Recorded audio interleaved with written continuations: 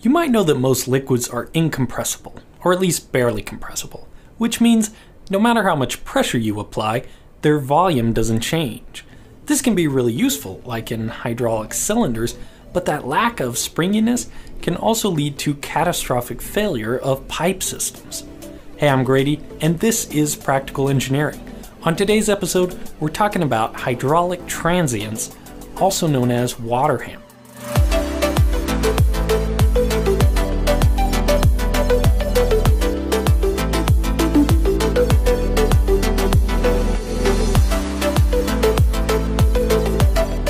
This video is sponsored in part by Blue Apron. More on that later. It's easy to forget how heavy water is since we hardly ever carry more than a few ounces at a time. But if you add up all the water in the pipelines of your city, or even just the pipes in your house, it makes up quite a bit of mass. And when all that water is moving through a pipe, it has quite a bit of momentum.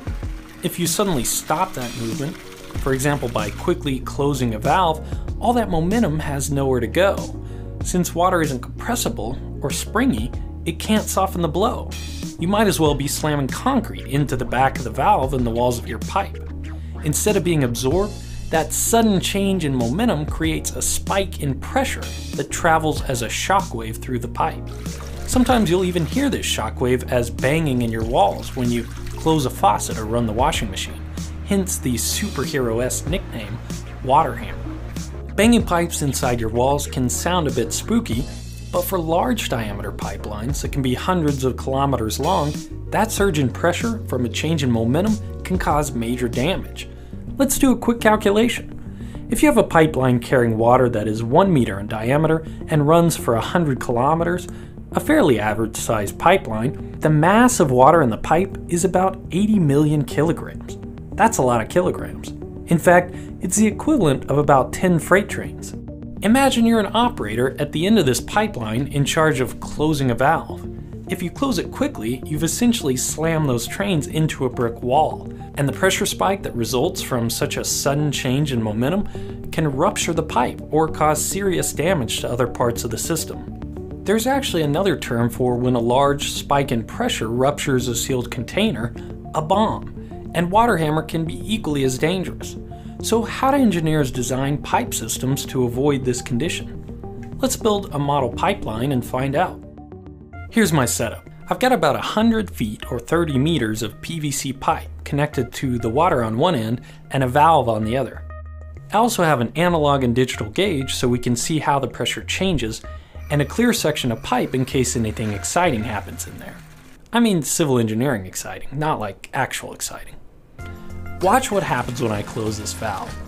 It doesn't look like much from the outside, but look at the data from the pressure gauge.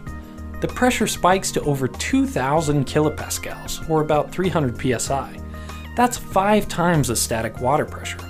It's not enough to break the pipe, but way more than enough to break this pressure gauge. You can see why designing a pipeline or pipe network can be a little more complicated than it seems. These spikes in pressure can travel through a system in complicated ways.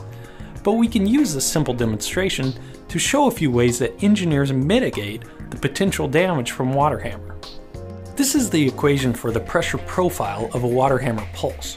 We're not going to do any calculus here, but the terms of this equation show the parameters that can be adjusted to dial back these damaging forces. And the first one is obvious. It's the speed at which the fluid is moving through the pipe.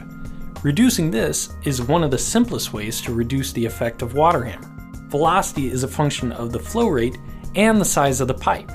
If you're designing a pipeline, the flow rate might be fixed so you can increase the size of your pipe to reduce the velocity.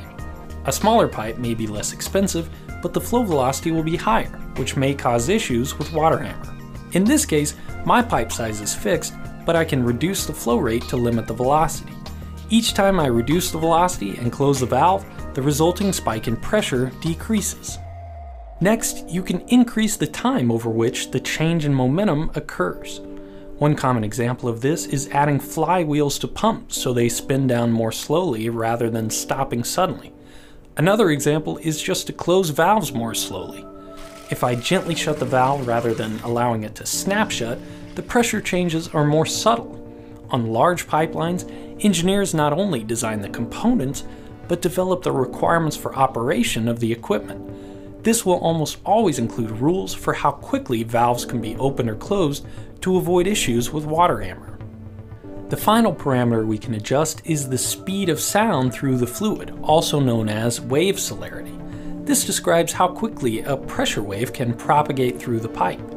The wave celerity is an indirect measure of the elasticity of the system, and it can depend on compressibility of the fluid, the material of the pipe, and whether or not it's buried in the ground. In a very rigid system, pressure waves can reflect easily without much attenuation. I've got flexible PVC pipe sitting on the ground free to move, which is already helping reduce the magnitude of the water hammer.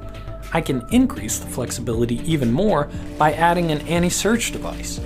This has an air bladder that can absorb some of the shock and reduce the pressure spike even further. Anti-surge devices are very common in pipe systems, and they can be as simple as spring-loaded valves that open up if the pressure gets too high. In water distribution systems for urban areas, water towers help with surge control by allowing the free surface to move up and down, absorbing sudden changes in pressure. Plumbing is one of the under-acknowledged innovations that has made our modern society possible. But when you harness the power of water by putting it in pipes, it's easy to forget about that power altogether. Water can be as hard as concrete when confined, and if you bang two hard things together, eventually something's gonna break. If you're an engineer, your job is to make sure it's not the expensive infrastructure you designed. Part of that means being able to predict surges in pressure due to water hammer and design systems that can mitigate any potential damage that might result.